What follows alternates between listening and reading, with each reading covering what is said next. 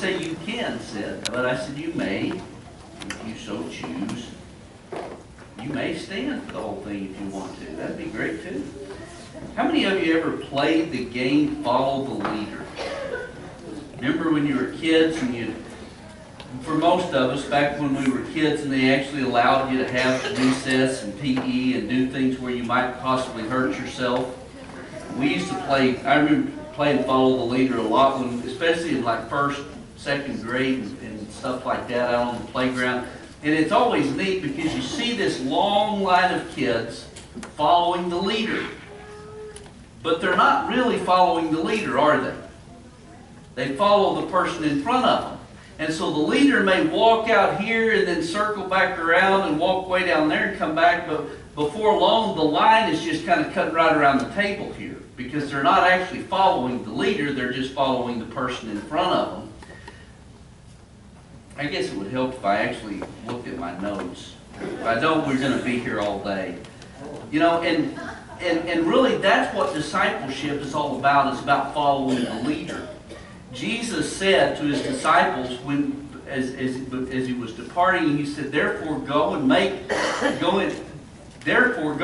disciples of all nations. That word disciples means a follower of someone. To be a disciple means you follow that person. And I think one of the problems we have in our world today is people don't follow Jesus. We follow other men who are claiming to follow Jesus. Guys, that's where denominationalism came from. Is people quit following Jesus, they started following the person in front of them, right? Jesus said, "You'll make disciples," meaning people who follow Jesus of all nations, baptizing them in the name of the Father and the Son and the Holy Spirit, and teaching them to obey everything I have commanded. See, to be a disciple is someone who follows Jesus and obeys everything he has commanded. And I think that's very important for us. If we're going to be disciples, we have to obey the things that he commanded, the things that he taught us. And so, beginning this morning, we're going to start a series through the book of Luke. I'm not going to be preaching through Luke's gospel, but I'm going to be preaching through the teachings of Jesus in Luke's gospel and looking at what he taught and how we are to obey that, how we're to put it into practice in our lives and actually be obedient to that and really follow Jesus. Not just follow what other people have told us we ought to do, but follow Jesus. The problem with following the leaders sometimes, though, is sometimes we don't trust the leaders. You know, you read stories or you watch movies and you see, like, for instance, in military campaigns, in wars, when somebody is promoted to a captain and I don't know all the different ranks, but they're put in charge, but they don't have any experience. And the people that are under them are real hesitant about following this guy into battle when he's never been in battle before. And that experience is very important. And so we don't always want to follow somebody that's never walked in our shoes, they've never done our job. You know, when I was working in the medical field, I did cardiac and vascular ultrasound. It was such a new field at that time. The doctors didn't have any experience with it. None of the radiologists had experience with it. Nobody did, except those of us who actually did it for a living, because we were, the first ones to do it. And it was always frustrating to have someone tell us how to do our job when they had no idea what our job was. But yet there are leaders. And so we don't like to be told what to do by people that don't understand who we are. When we're raising our kids, or when we were kids ourselves, did any of you, when you were teens, and your parents were telling you, don't do this, or they were telling you, you need to do this, did any of you ever say to your parents, you just don't understand? None of you? Ever say? Okay, a few of us ever did that. How many of you, as you had teenagers, your teenagers ever said to you, you just don't understand, Mom. You don't understand what it's like, Dad. You just don't understand, as if we'd never been there before. But we don't like following someone's rules or commands when they don't know what it's like for us. And when we start looking at the teachings of Jesus, Jesus teaches us some really, or gives us some commands that are kind of hard. Like, love your enemy and pray for them. And when Jesus says to love our enemy and pray for them, I don't think he means, Lord, please let a building fall on this person. Because we're to love them. And that's hard to do sometimes. Jesus says we are to do things like leave everything and follow him. To take up our cross daily and follow him. And a lot of times we read these teachings of Jesus and we think to ourselves, Jesus, I know what you're asking me, but you don't understand. You don't understand my life. You don't understand the temptations that I go through. You don't know what it's like to be Lance in the Quad City, Illinois in 2016. And so when we start to look at the teachings of Jesus that we need to follow, the first thing we need to understand is the very first thing he taught us was, yes, he does know what it's like. I want to ask you to open your Bibles to Luke chapter 4 this morning. We're going to be in Luke chapter 4, the first 13 verses. It's on page 727 if you're using the brown pew Bibles. Because the first thing he has to teach us is he does understand what it's like. You know, we hear these things that he teaches and that he teaches us, and we say, Lord, but my body wants something different. And and I tried to find a term that expresses this other part. We all have this physical body, right? Everybody understands our physical body. You can touch it, right? Do like that. Okay, you know what I'm not? The body. And then we have whatever it is that's in us that moves us and guides us and everything. And if I say that's our spirit, then immediately we think of our spirit in a relationship with God. If I say it's our soul, we think of that in relationship with God. So I don't really know what to say because I want us to think about the fact there's something in us that motivates us that is not necessarily going in God's direction. You know what I mean? Sometimes our physical body wants stuff that is not like what God wants. Sometimes our inner, whatever it is, the force. That's what, the force within us. That's good. The force within us wants things that God doesn't necessarily want. And so when we read the teachings of Jesus and we think to ourselves, but Lord, you don't understand this physical body that I'm in that's driving me to do these other things, and this force within me that's driving me to do other things. You don't understand that. So the first teaching Jesus says is, I do understand it because I had that physical body and I had that same human force within me. I know what you're going through. You know, the struggles that we go through, the temptations. And I've come across this really neat definition of temptation this week by a guy named, I think it was T.R. were his first initials. His last name is Applebury. He was a professor at Pacific Christian College years ago, way long ago, like 1963. You know, the year I was born. We went to a fundraiser for my niece's softball team yesterday, and this lady walks up to me and she says, "Are you here for your grandchildren?" I said, "No, I'm from Arkansas. I'm married to one of these girls." Anyway, I didn't really say that, but I thought about it. But anyway, Applebury, this was his definition of temptation. He said, temptation is a trial that presents an opportunity to choose between good and evil, between God and the devil. And think about it, our lives throughout the day are filled with those opportunities, aren't they? Think of the conversations that go on in our heads very often, you know, where we think to ourselves, you know, I should have what I desire. I should have what I need. You know, there's something that I need, and God would surely want me to have what I need because it's a need.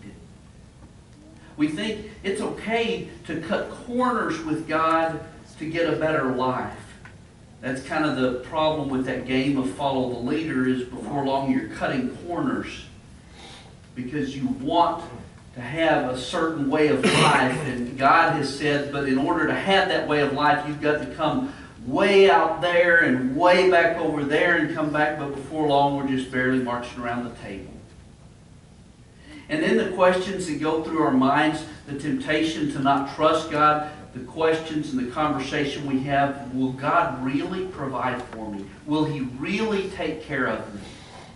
Can I truly trust His promise? And we wrestle with that. And it's the same thing that those are the same kind of temptations that the devil has been using on the sons of God throughout history. Go all the way back. The first quote-unquote son of God was Adam.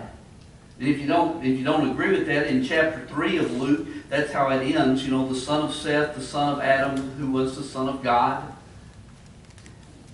Adam was tempted by all of these questions and all of these doubts, and he failed. And then you have the Son of God represented by the nation of Israel. God says to Moses, go to Pharaoh and say, let my son go into the desert and worship me. And he calls Israel his son, his firstborn son. And that son was tempted and failed. And we'll look at some of those in a little while. And then you have Israel's kings, who at their enthronement are given the name sons of God. And they were tempted, and they failed.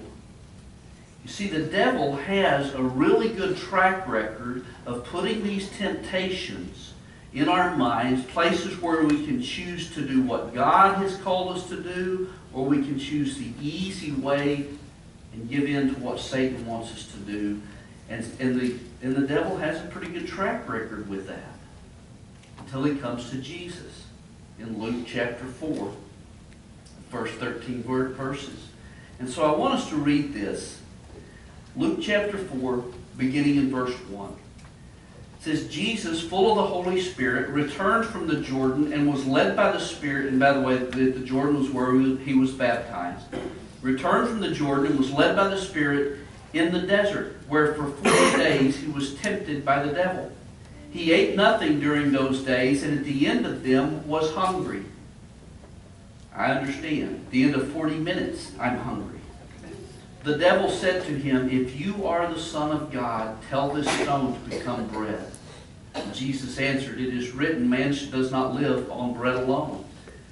The devil led him up onto a high place and showed him in an instant all the kingdoms of the world. And he said to him, I will give you all their authority and splendor, for it has been given to me, and I can give it to anyone I want. So if you worship me, it will all be yours.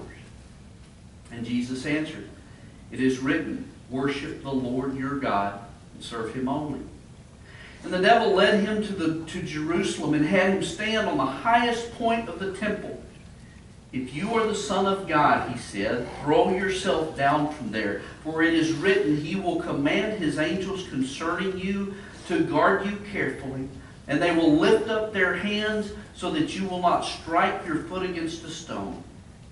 Jesus answered, it says, do not put the Lord your God to the test. And when the devil had finished all this tempting, he left him until an opportune time. I want us to look at these temptations. You notice at the beginning that Jesus was tempted with food when he was hungry. Satan doesn't wait until after he's had a meal and then tempt him with food. He tempted him with food when he was hungry. The devil knows what we are hungry for. And he puts those things in front of us all the time to see if we will give into them. He uses what we desire. And you know, the devil's statement, he says, if you are the Son of God, that can also be translated, since you are the Son of God. And that really just makes the temptation that much greater. You know, in Matthew chapter 7, verses 7 through 11, Jesus tells the story, you know, if one of your sons asks for a loaf of bread, would you give him a stone? And he goes on to say, and if you, who are evil, will give your sons bread, how much more will the Father in heaven give bread to those who need? And, you know, and so there's this, you know, contrast between a bread and a stone, and the devil says, you know, there's that stone. All you got to do is say the word, and your Father will turn it into bread.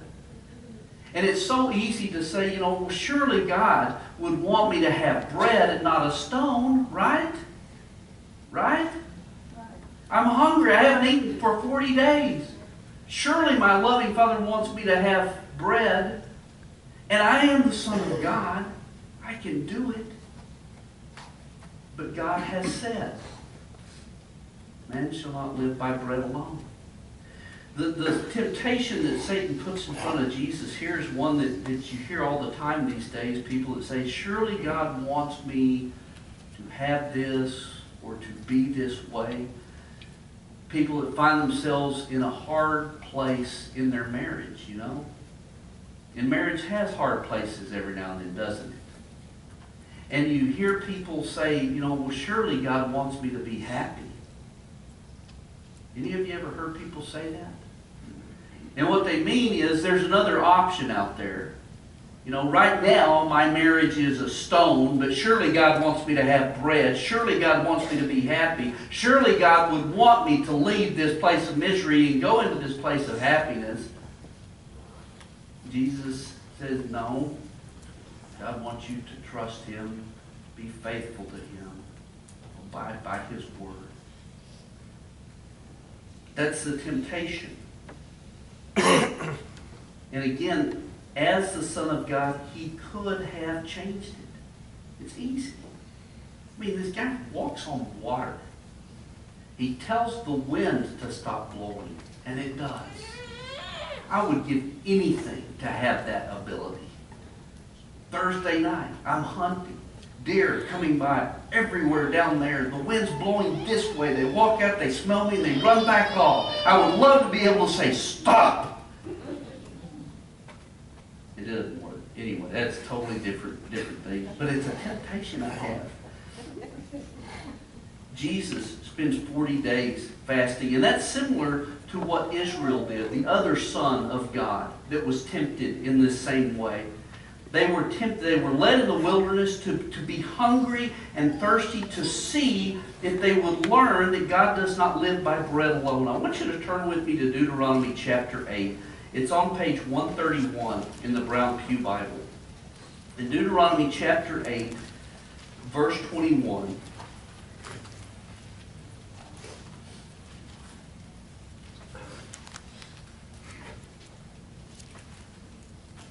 That is not correct because there is not a verse 21. It's verse 2. Chapter 8, verse 2. Let's just start reading in verse 1. Be careful to follow every command I am giving you today. And notice, that's a theme that we're going to see over and over again. Follow my commands. Teaching them to obey everything I have commanded. There's an importance here for us, church. Be careful to follow every command I am giving you today so that you may live and increase and may enter and possess the land the Lord promised on oath to your forefathers. Remember how the Lord your God led you all the way in the desert these 40 years to humble you, to test you, in order to know what was in your heart, whether or not you would keep His command. Israel failed that test. The nation of Israel failed that temptation. The Son of God, Israel, failed that temptation, but Jesus did not. Jesus passed the test that Israel had failed. The second temptation that's in here was like Israel's temptation to not follow any other gods. In Deuteronomy, while you're there, flip back to chapter 6. Beginning in verse 10.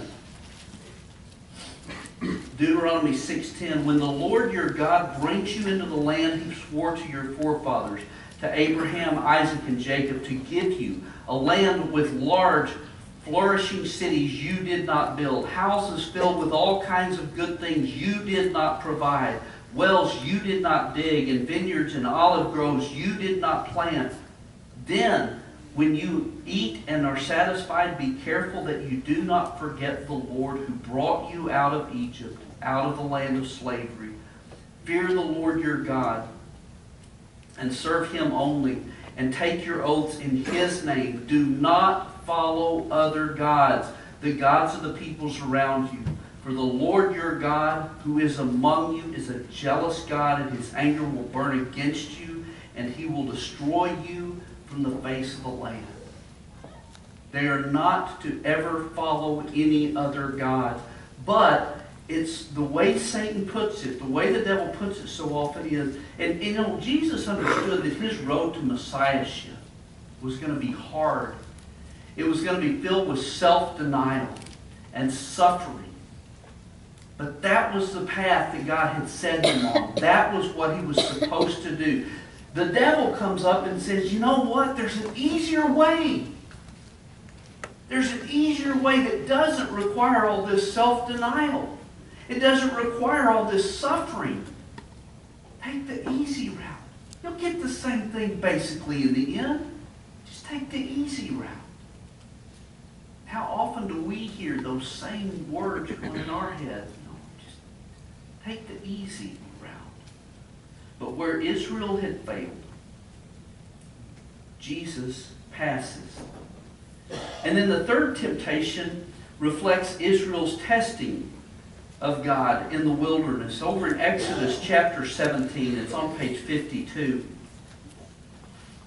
Exodus chapter 17, the first 17 verses. The whole Israelite community set out from the desert of Sin, traveling from place to place as the Lord commanded. They camped at Rephidim, but there was no water for the people to drink. And so they quarreled with Moses and said, "Give us water to drink." Moses replied, "Why do you quarrel with me? Why do you put the Lord to the test?"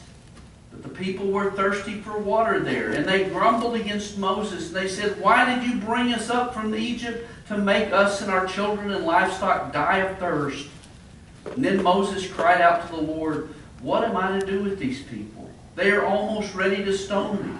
And the Lord answered Moses, "Walk on ahead of the people, take with you some of the elders of Israel, and take in your hand the staff with which you struck the Nile, and go. I will stand there before you by the rock at Horeb. Strike the rock, and water will come out of it for the people to drink." And so Moses did this in the sight of the elders of Israel, and he called the place Massah and Meribah, because the Israelites quarreled and because they tested the Lord, saying, "Is the Lord among us or not?" Is the Lord among us? Is He really going to take care of us? Is He going to provide for us? Is His promise going to be true? And I want you to think about this. When God delivered Israel, where did He tell them He was taking them?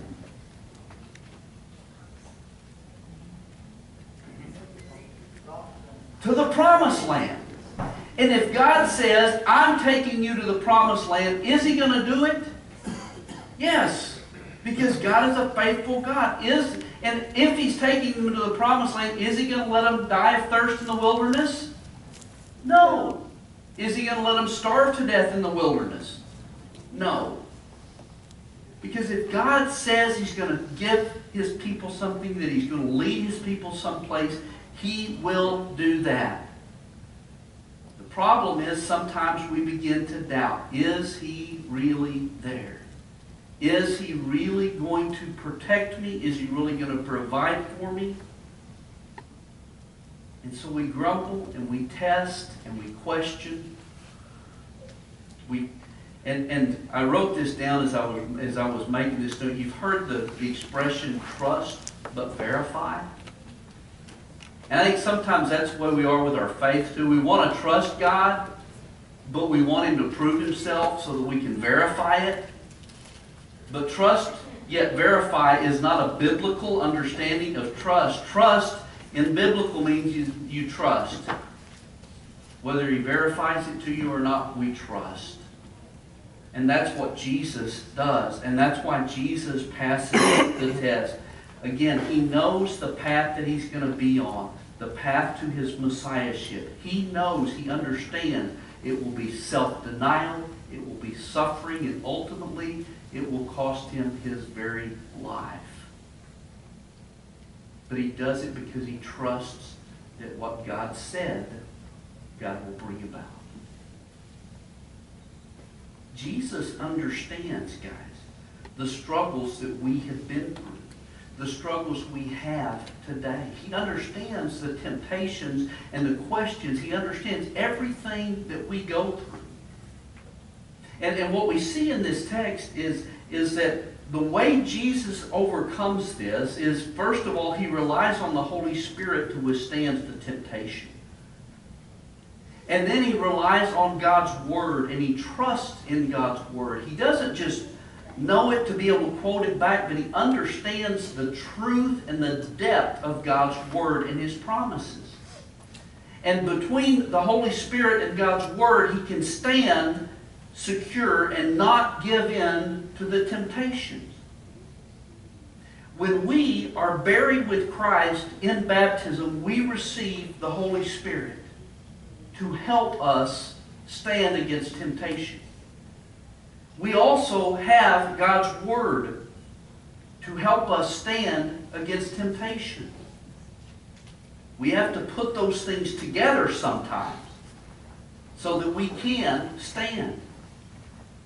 Jesus, like all human beings, has truly been tempted in every way. The writer of Hebrews is going to say this in our study. He's been tempted in every way that we are, and yet was without sin. Guys, if he calls us to do something, he knows it's possible for us to do it. And if he tells us you need to resist this, he knows that humanly it is possible that we resist that. Or he wouldn't call us to do it in the first place. Our leader knows the way. He knows what we're capable of. He won't ask us to do anything that's impossible. And therefore, he says, to teach them to obey everything I've commanded. Notice, church, he doesn't say, I want you to teach them everything I've commanded, so they know what my rules are. He says, I want you to teach them to obey everything I've commanded. We're not just to know God's rules, we are to obey God's rules. We're not just to know his promises, we are to faithfully submit our lives to his promises.